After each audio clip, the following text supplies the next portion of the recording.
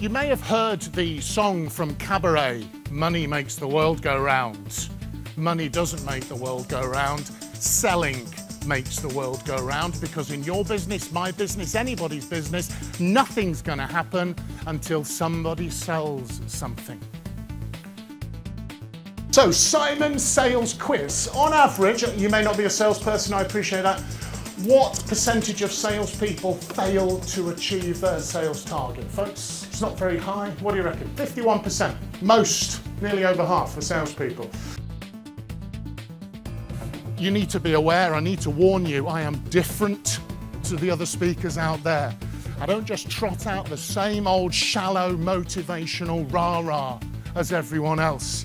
Everything I talk about is based on research and facts. For example, the fact that what you've been told about having a positive mental attitude is wrong. That what you've been told about the power of setting goals is wrong. And the fact that billionaires with a B don't set goals, they do something entirely different. And I'm the only speaker in the world who tells his audiences that Roger Bannister, contrary to popular opinion, did not break the 4-minute mile barrier. We have learnt more about the brain in the last 5 to 10 years, thanks to neuroscience advances, than we have in the whole of human history. We now understand more about the brain and how it functions, why it likes some things and accepts them, and why it dislikes some things and rejects them, such as some salespeople and some sales proposals. And I think one of the key things that's going to be part of the future of successful selling is what I call brain-to-brain selling. A better understanding of the brain inside our customer's head and how we can influence it and make it think certain things and take certain actions in a way that is most efficient. Confused brains don't buy. Don't overload the customer's brain with too much complexity and too many choices. Limit choices if you want the customer to make a buying decision. If you confuse them, you're going to lose them. Now, when you first hear these questions, you might think, well, they sound a bit basic. And I make no apologies for that fact.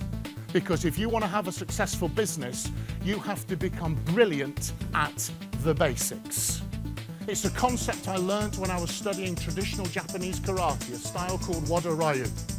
And I'd reached a reasonably senior level, and I was invited to go to an advanced karate class with 8th Dan Sakagami Sensei. And I was so excited, advanced. And anybody who's done traditional Japanese karate will tell you every single karate class starts with the basic techniques. And the advanced class was no different. The first hour of a 3-hour advanced class was going over and over and over the basic techniques. And I should have known better, but I think I was getting a bit bored and frustrated, and I had a face probably like a smacked backside. And Sakagami Sensei noticed and called the class to a halt. Yame! And he strode up and stood in front of me and stared into my eyes. And he said to me, "Do you find basics boring?" "No, Sensei," I lied. And he glared at me and said, "If you build a house on weak foundations, it will fall over. Weak basics, weak karate. Strong basics, strong karate." And he said, "Do you understand?" "Yes," I said, truthfully. And then he said, "Wax on, wax off." No, he didn't. I've made that better. The last thing I want to say, focused action, focused action, focused action.